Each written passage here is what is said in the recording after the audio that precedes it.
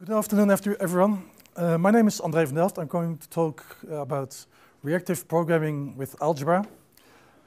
I intended to do this together with my mate Anatoly Kmetiuk from Odessa, Ukraine, but unfortunately he didn't get a visa in time for the US.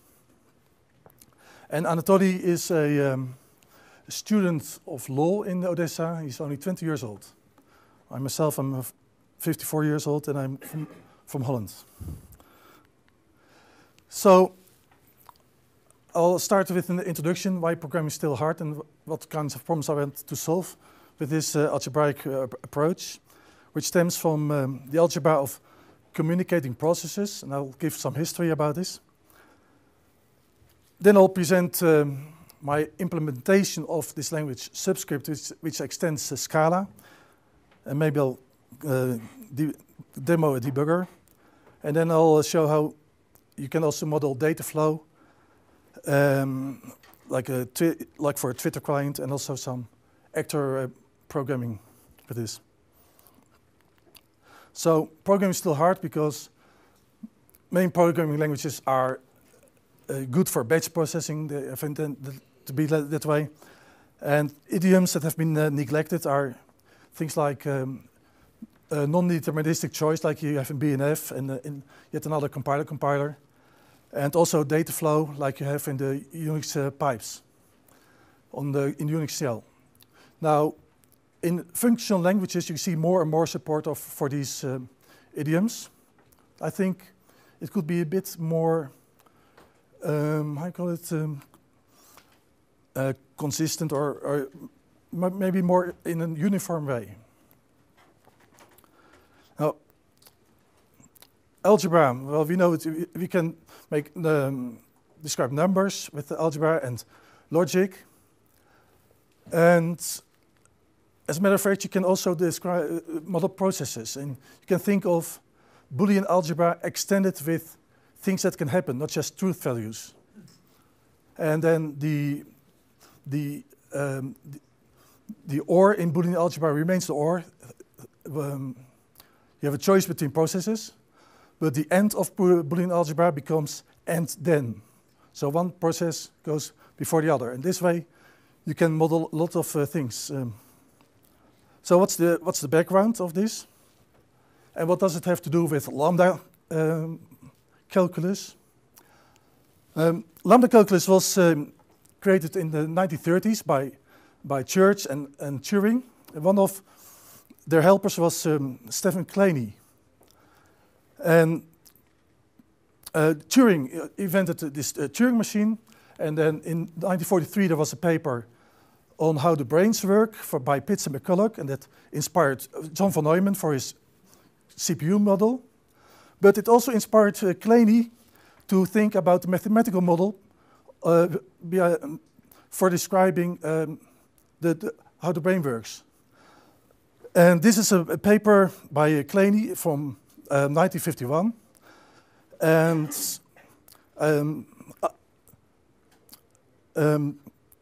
this is also the basis for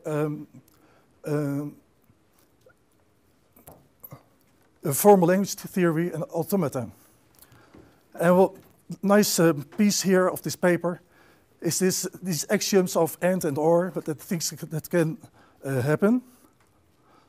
And this really goes also in this direction of process algebra that will arrive later. Other things that play a role in this history is the work by Chomsky on the natural language grammars. And then around 1960 you had BNF and the first compiler. In 1971 there was an Austrian guy, Bekic, who described the kind of algebra of processes. He said, when two things happen in parallel, then it's a choice of either the first one starts and the rest goes in parallel with the rest, or the other one starts first with an action. And this way he describes a parallel composition in terms of sequence and choice and recursion. Stephen Johnson created this compiler, yet another compiler, And Haberman and Campbell got the idea to describe processes with path expressions, which are kind of these regular expressions. And that inspired Tony Hoare to create CSP, and Robert Milner for CCS, and a few years later there was this algebra of communicating processes, then named process algebra, by Jan Bergstam and Jan Willem Klop in Amsterdam. Now Milner also worked on functional stuff, and he combined his CCS with lambda calculus, and he called this pi calculus, and it made the system somewhat more expressive. At the same time, a guy in Leiden University, Henk Groeman, did about the same, a little bit different. I just want to show you the main part of his paper. It's a very short paper of only, I think, 4 or 5 pages. But here you see the kind of expressions that his theory has: lambda terms, alternative composition, parallel composition, sequential composition, etc. And then on another page he describes how you could model things like objects and registers, etc. So I would really recommend you to have a look at this paper. It's very elegant, but maybe too short. It may not explain everything well enough.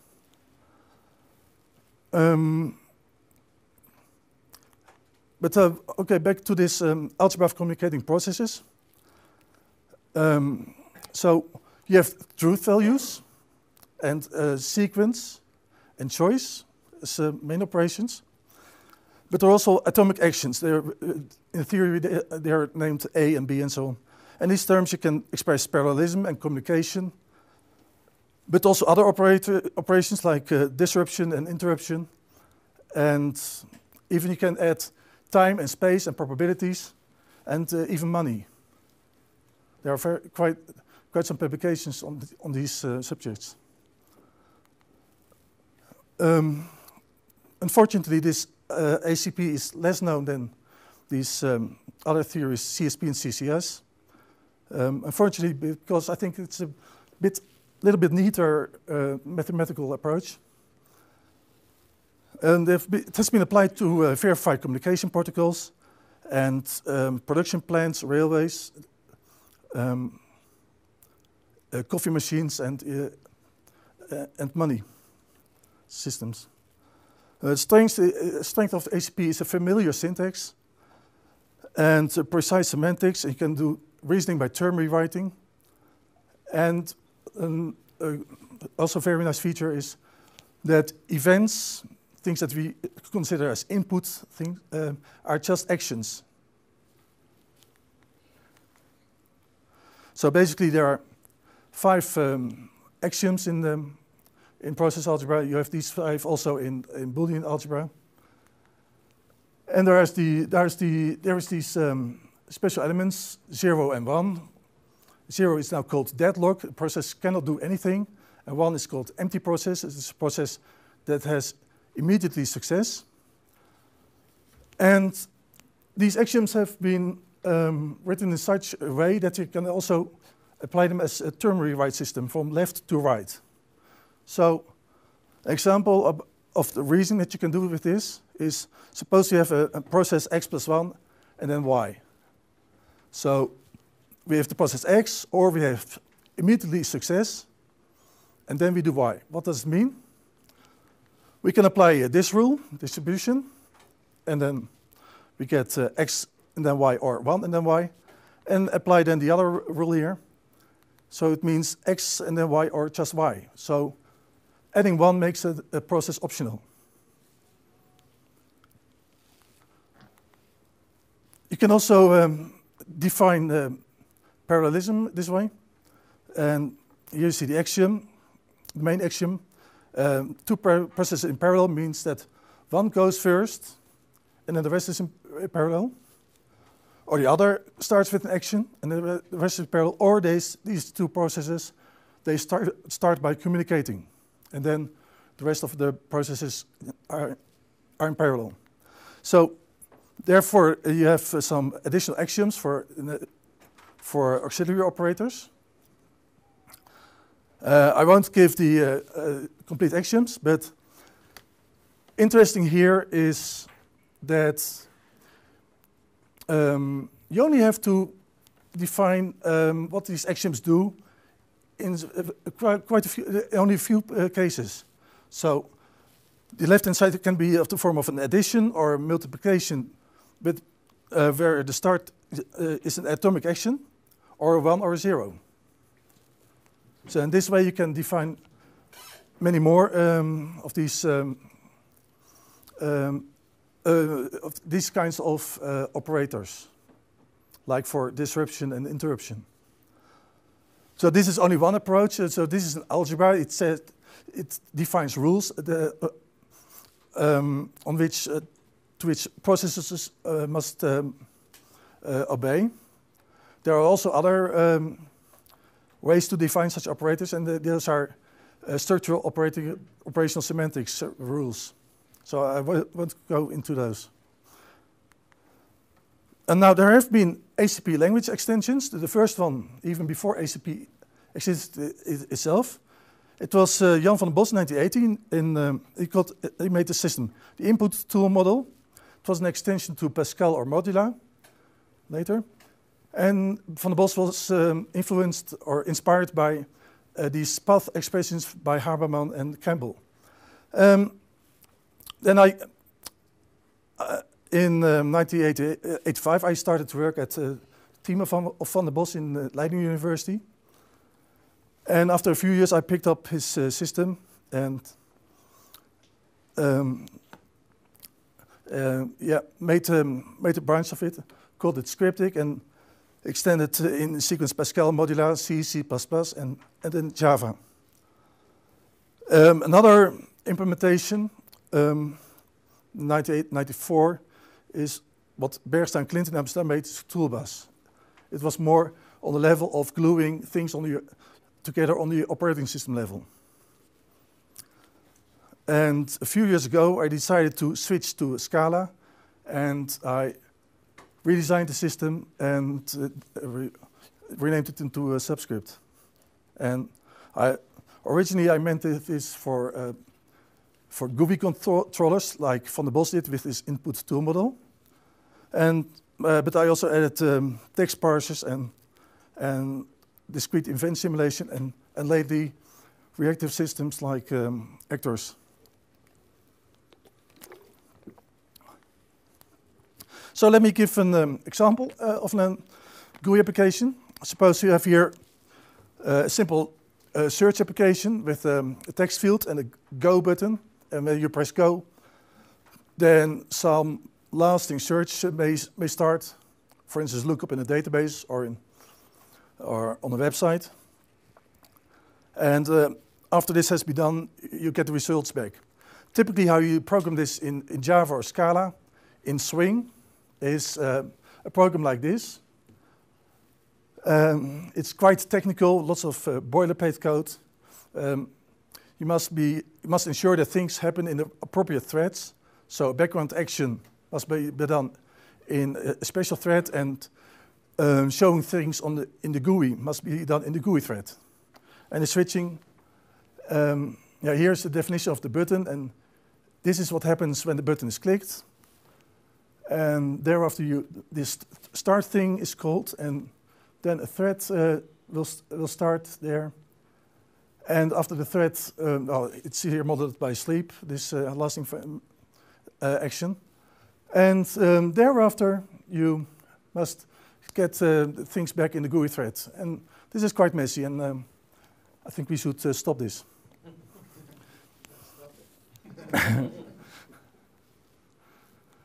So how would you do this with this process algebra approach?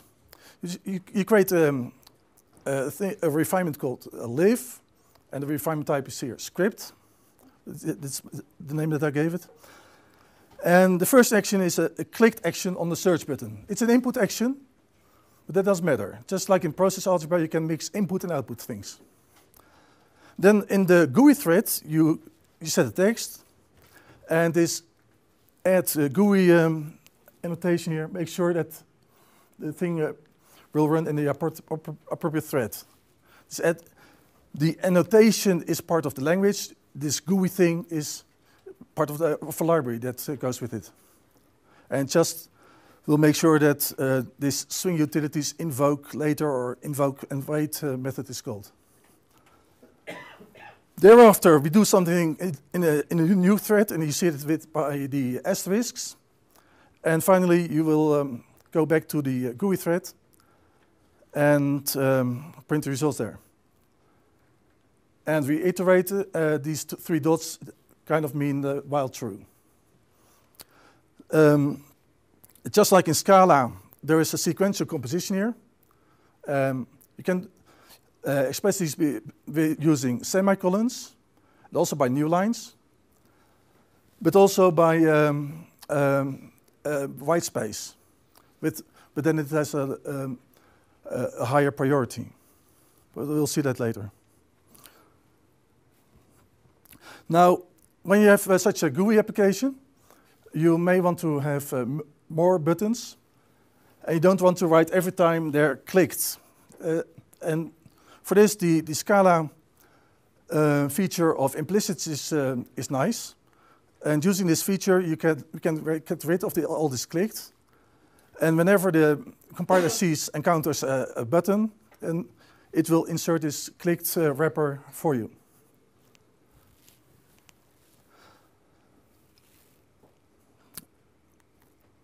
Now, we can write this also in a different fashion with more refinements.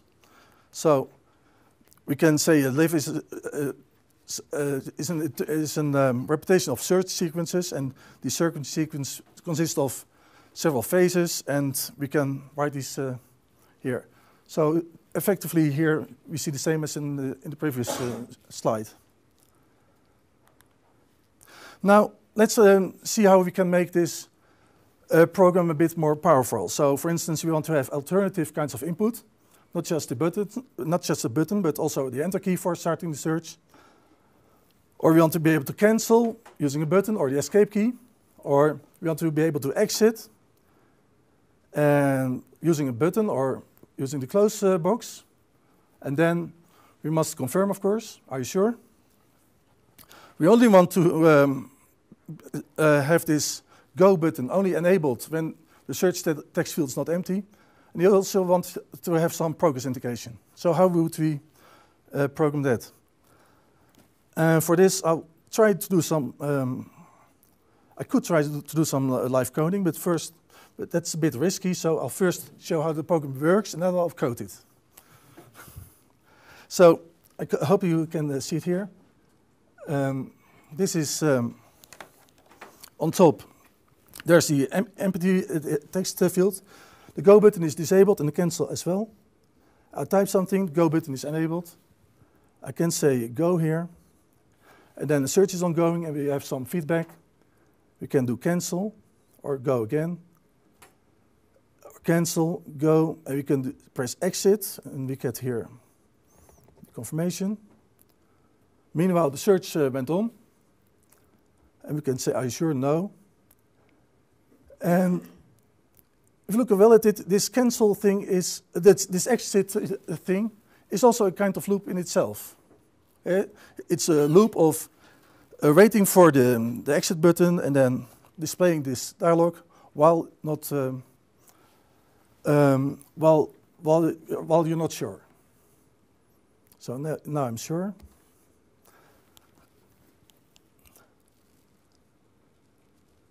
Let me try to do some live coding here. So we have these search commands. It's right now a search button, but I can just add now a key enter. So this key enter will be picked up by the compiler. And it will do another implicit conversion to a script which says key pressed with the enter key as a parameter. And what we are doing now here is we add a button to a character. We are not adding to processes textually.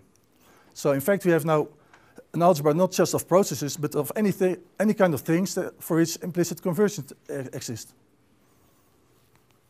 And I think that's a nice idea that is inspired by the Scala feature. An idea that can also be of theoretical interest. Now the cancel command is likewise. The exit command, we have the exit button and the window closing event. So we can write it just like this. To cancel search, we have to go to the main sequence here.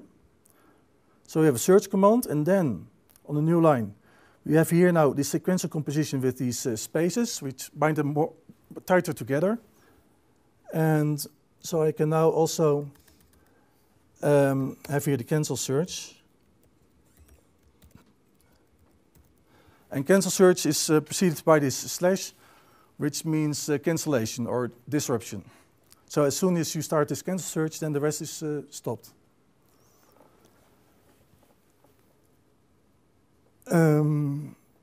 Another thing, let's do the exit process.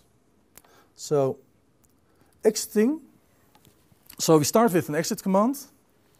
Then we ask in the GUI thread for the confirmation dialog.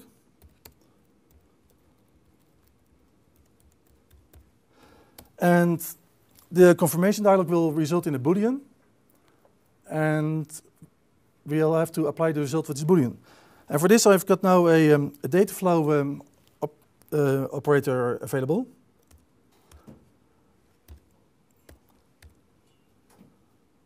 And so the result of the confirm dialog goes to the right to this while thing. So that's exiting. Two other features. There is this guard that we need. So we want to ensure that this go button is only enabled when the text field is not empty. I'll call this what I'm adding here is a search guard. So a search guard is something that shines through when the text field is not empty. But it has to be re-evaluated every time an event happens in the text field. So how does it work?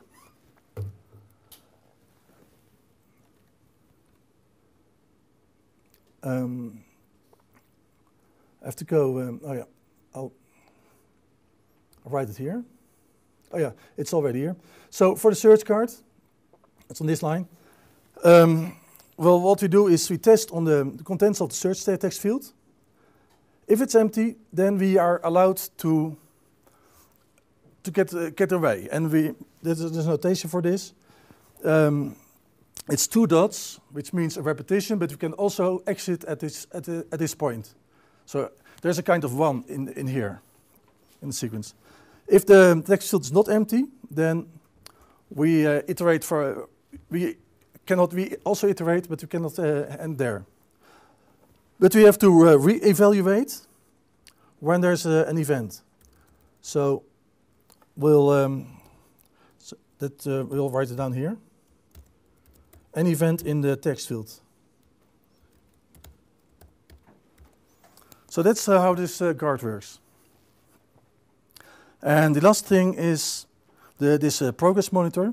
Oh no, I forgot this exit process. We still need to activate this.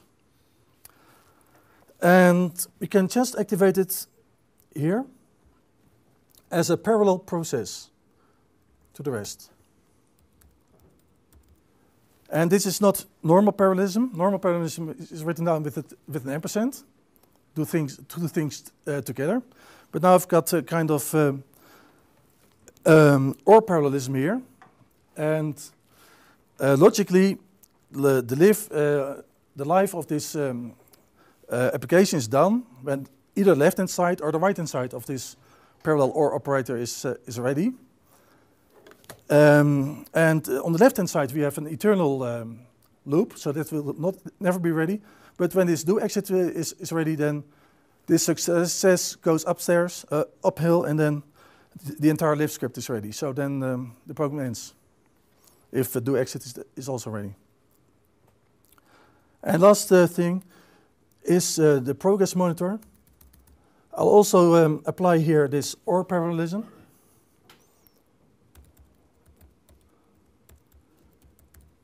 And just to speed up, I'll show you how what this progress monitor looks like. So it's an eternal loop of setting something in the GUI thread and then sleeping some time. It's an eternal loop, no problem, because we have here this OR parallelism again. And when the search action itself is ready, then the progress monitor will also disappear. So we have here a combination of parallelism and logic and time. And it works. So that was the live coding. Maybe it's also nice to show how you can visualize the execution of this. If you would download this, there's a GitHub repository for this application, and you can easily make a clone of this. And then you enter something like Gradle run or Gradle debug in your on your command line. And on Gradle debug, it will start checking everything, loading the appropriate jar files. And now we have loaded here debugger, and I'll make it better visible. Think around here. Is it visible? Yeah. So the application is now about to start. And on the left here, we have a kind of static abstract syntax tree of the application, which says live, and then there below you have this parallel composition, and you see this do exit and the search sequences. And on the right, we see how far the execution has come. And we can step through this. So this parallel operator is activated, and then on the left-hand side of this parallel operator, the sequential operator is activated. And then this looping construct, which says, well, this looping thing behaves neutrally, which means in a context of a semicolon of sequence, it will have success. It will report this success upwards. And this semicolon gets this success from the left-hand side. Then it decides to go on with the next operand. And it waits a little to give other operands time to do things. And now the right-hand side of this semicolon is activated, etc. And many of these operands behave almost like the same. There are differences. Some behave logically like an AND, others logically like an OR. But there's quite much in common. That's why the implementation of this is relatively simple. So we can go on with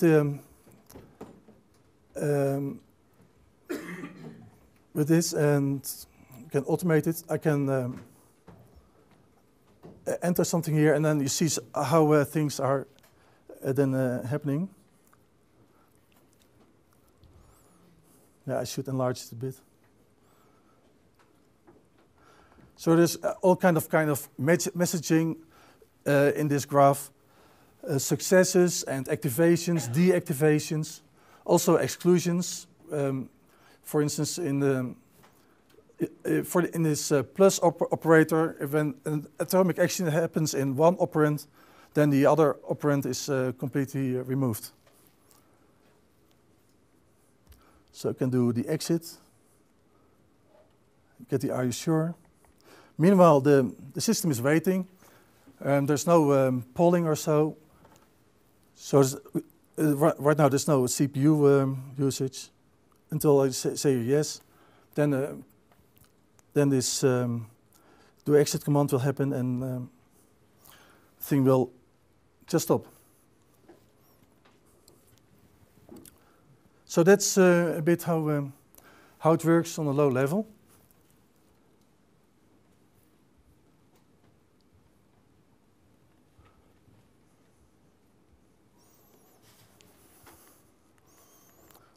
I have to skip through this.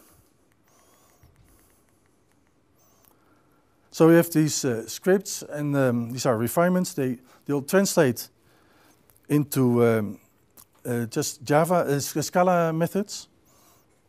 They are invoked from a Scala with an executor, and the default executor is quite deterministic, but you can also, in principle, have a more probabilistic executor. And one other thing, in process algebra, two processes can communicate, and the result, or two atomic actions can communicate, and the result is another atomic action. And it appears to be handy to have the ability of two scripts communicate, and the result is another script, not just an atomic action, but something more general. And it's also possible to have three or more partners in communication. In a way, you can also say that a single partner is also kind of communication. It's a script call. It's a communication with only one partner, and it's a kind of this communication here is kind of generalization of the call mechanism. So you have one callee and one or more callers at the same time, and you can use this, for instance, to synchronize send and receive. Sending and receiving processes. So the implementation, this is a bit old, I think. I think we have now, we have put the syntax support in the Scala compiler. This became a bit messy, so we're now on our way with a version that does the syntax in the parboiled. And then we generate a Scala code, and that's fed into the Scala compiler, and a few macros do some type checking.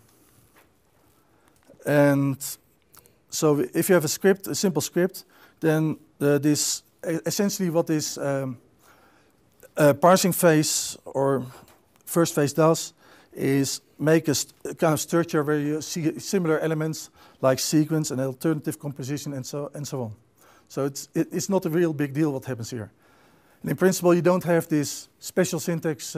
It's not really necessary. I think it just looks more beautiful than the version with more parentheses and braces.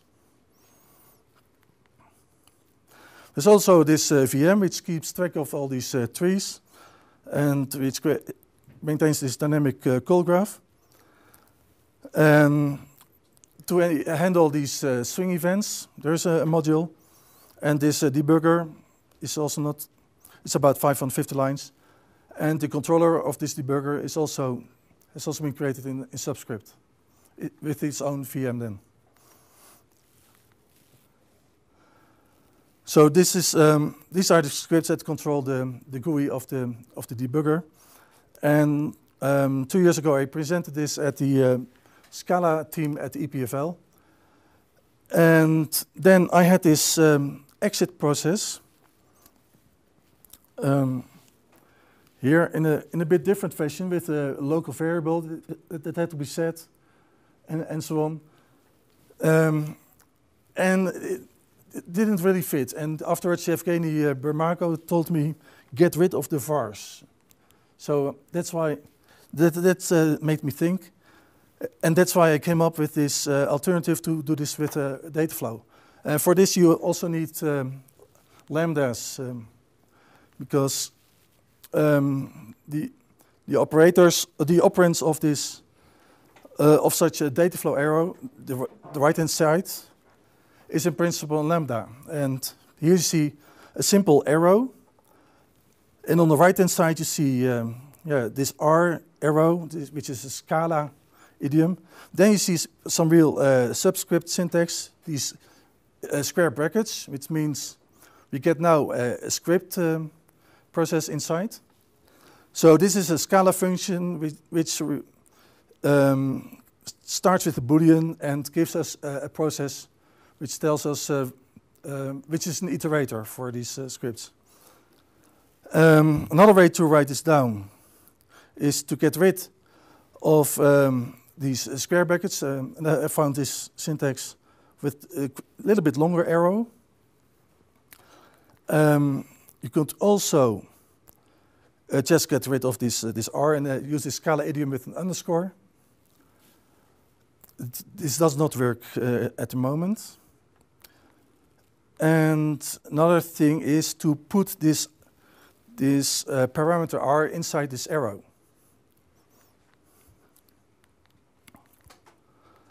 And what you need to do for this, so these scripts then need results, like methods have return values. So you need to be able to declare them, you need to do something with these. And these results are packed in a try because things can go wrong, and then you may want to have an exception. It's a bit like what you do in futures.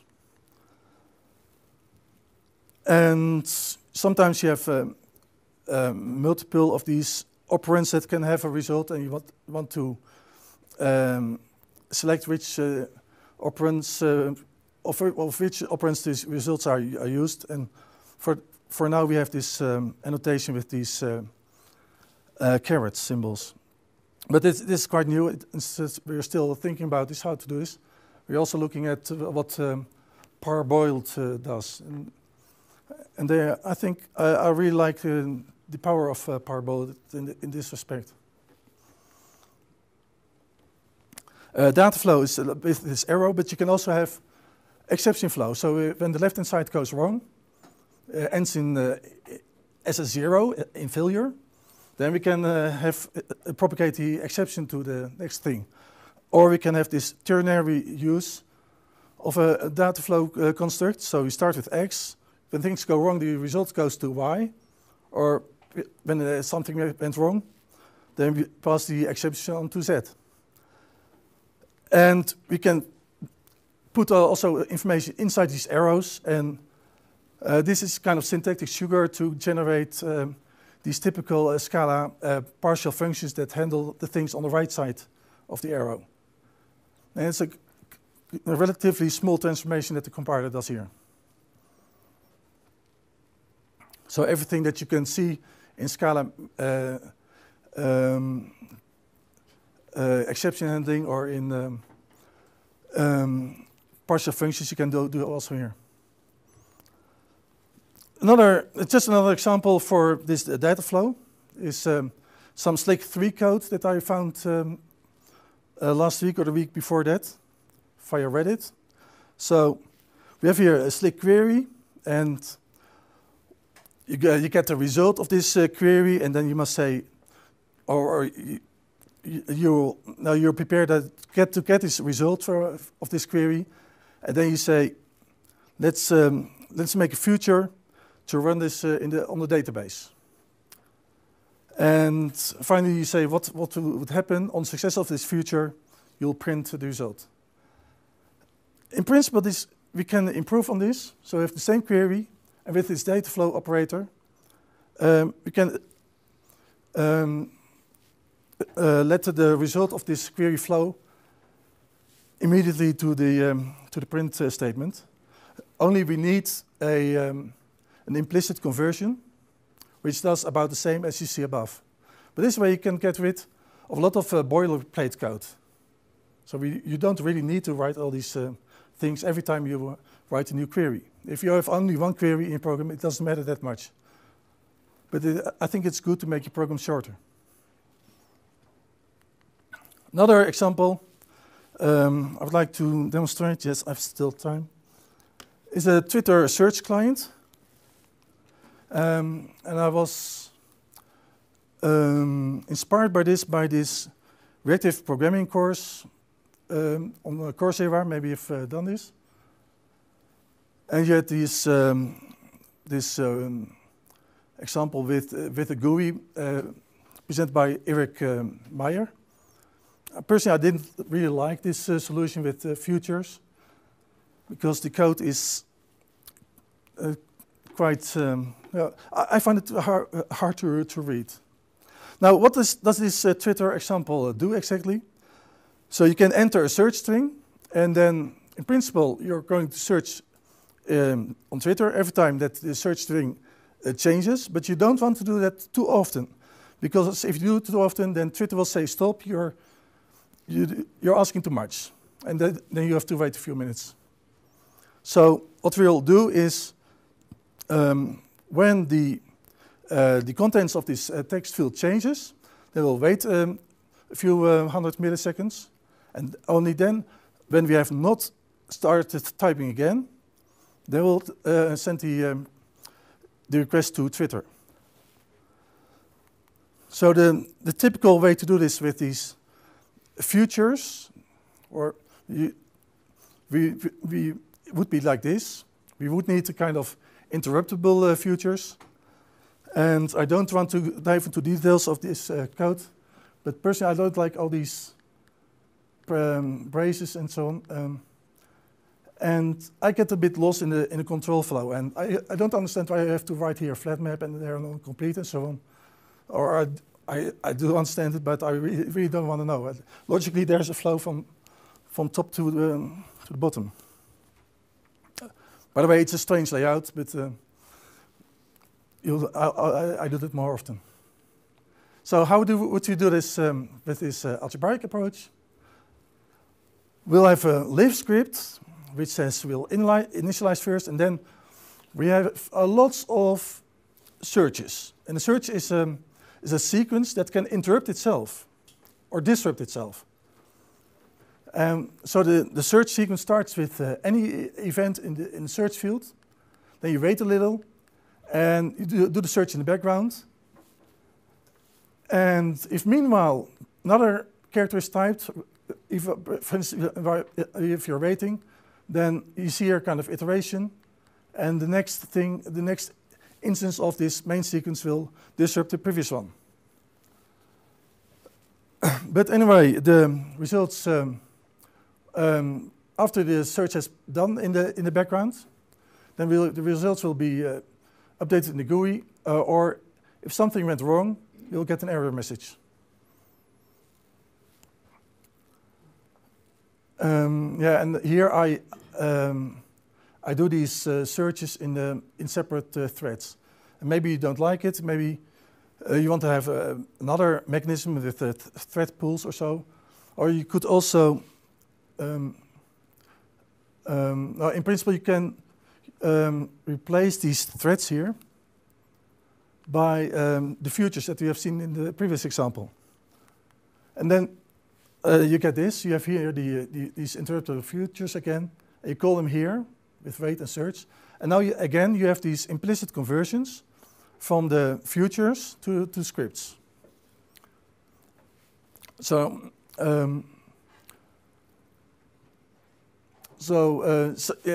if you have a nice future available for something, you can easily get the result of it and process it like this here with this data flow operator. And an implicit conversion would look like this. I won't go into the details. There is some work really being done here in this method. And it's quite technical code. But here on the right, you see something peculiar. It's a kind of atomic action, but the dots say that it must be triggered by something else. And that's what this annotation does. The annotation says, when the future completes, then there is this piece of code here. There will be executed, and maybe it will succeed. And this way, with this construct, we can combine all these input actions with normal actions.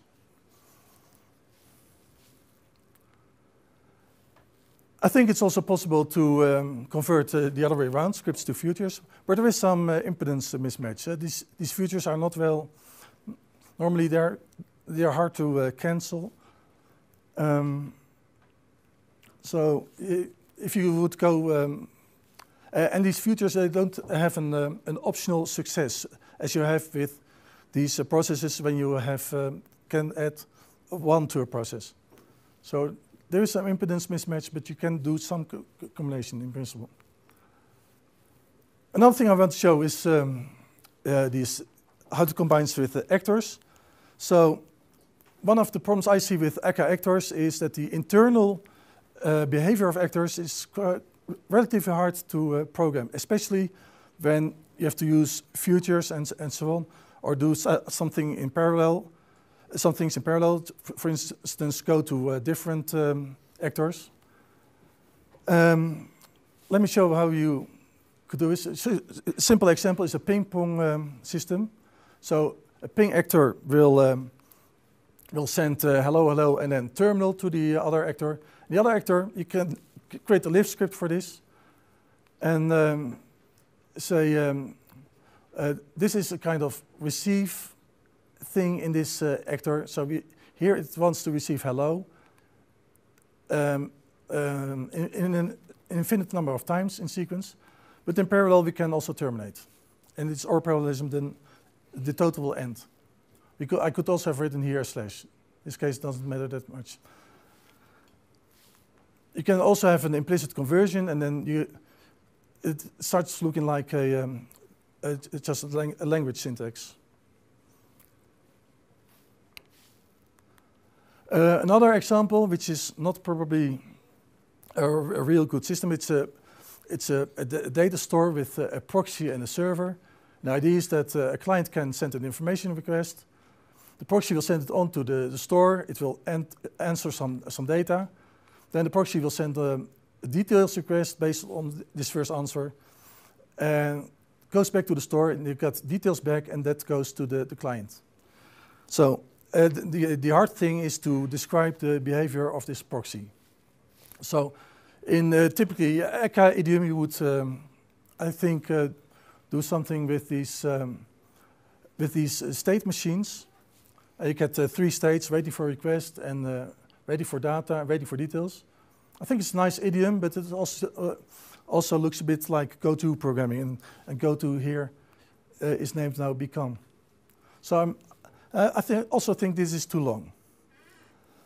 One way to do this in subscript is like this. We can nest the handlers of these these message handlers. So in principle, that gives back more power. Gives more power to the programmer, but nesting in general complicates matters. I really don't like parentheses, and here these brackets, these pairs are also kind of parentheses. And so I'm not going to explain how exactly this works because I don't need to. We have a better solution, and that's with data flow. And what does it say? We get an information request in the in the receive method of the actor. Then what do? We get the script that starts from this arrow, goes a few lines back, further on. We send the request on to the data store, but we do it with this question mark.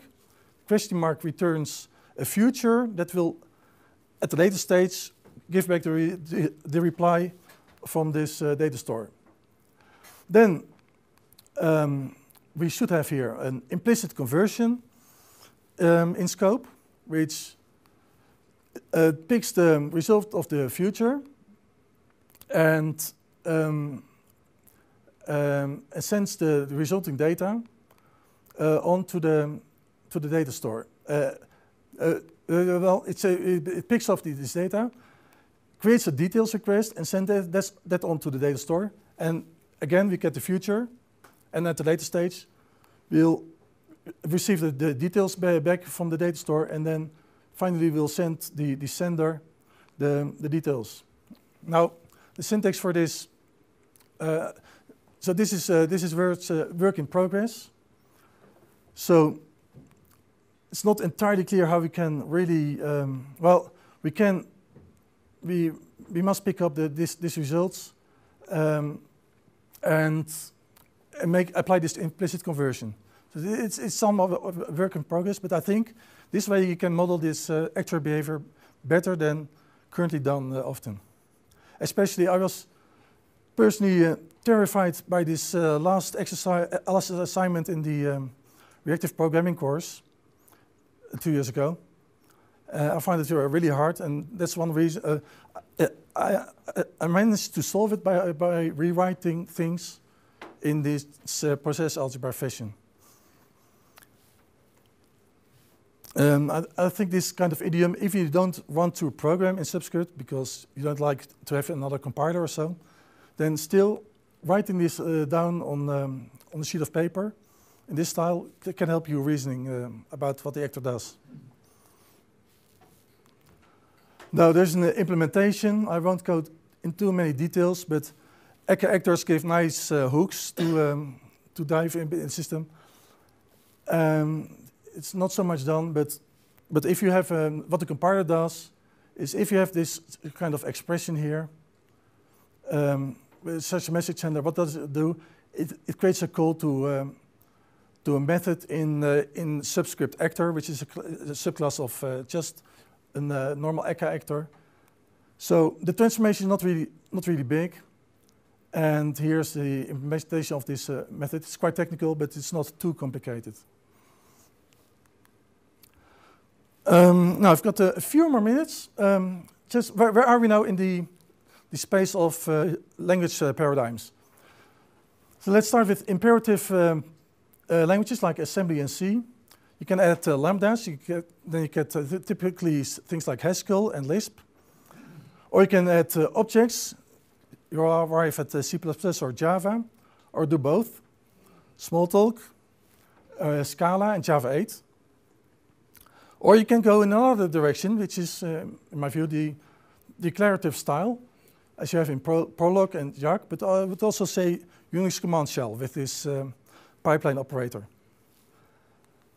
And if you go into, if you add objects again, then you get Java CC, the Java compiler. If you do it all, then you arrive at subscript, but also, in my view, parboiled, and maybe also a few other things that arise now. Maybe also these streams that you now get with Scala and C and so on. So that's where we are, I think, in the language landscape. Now, conclusion. So I think this way you can do efficient programming. The execution is a bit less efficient. Typically, the system on a computer does about 10,000 actions per second, maybe 30,000. If we start optimizing, I think we can reach up to 100,000, but not much more. And if you compare that to actors, those handle about 1 million messages per second. So we lag behind, and we cannot make it up all. So you should only use where applicable. But for GUIs, this speed is often enough. The implementation, yeah. So we're working currently. We have currently this Scala branch. We are almost. I think we're about halfway to move to parboiled. It's Anatoly in Odessa does this. It's an open source project. Here's the website and the GitHub. And there is still much to do. What we would like to do is go to this, to the JavaScript side, just to have this stuff working in the browser, just to look using Scala.js. And maybe not just in the browser, but we also would like to see whether we can do something in the area of Node.js. I don't know whether we can improve on something, but it's nice to find this out.